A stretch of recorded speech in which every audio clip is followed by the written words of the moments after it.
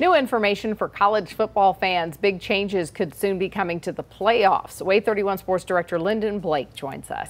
Hey guys, proposal is a college football playoff working committee presented today expands the playoff from 4 teams to 12. The teams will consist of the 6 highest ranked conference champions and 6 of the highest rated other teams. This is the first step in the process. Executive Director of the playoff, Bill Hancock, said the changes won't happen this season. Take a look at your screen here, Here's a breakdown of what we know. The 4 highest ranked conference champions would get a bye, with teams 5 through 12 playing each other at the highest seeds home stadium. So that's going to be very different. This would happen in the 2 weeks after conference championships. The quarter and semifinals would be a bowl game format, with the national championship still on neutral turf. Again, this is just the beginning of the process. Hancock said this in a statement Thursday.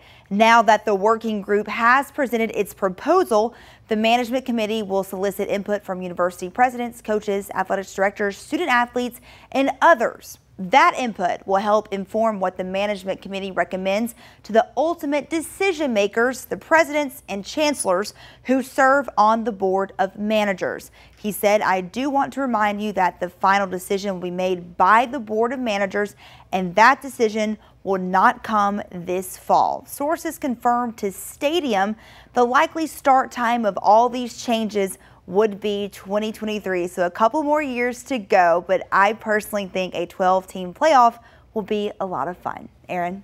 Thank you, Lyndon. Continuing our sports coverage, a baseball star will coach baseball for the Mars Hill Panthers. Josh Willingham, who spent 11 years in Major League Baseball, is coming back home to North Alabama.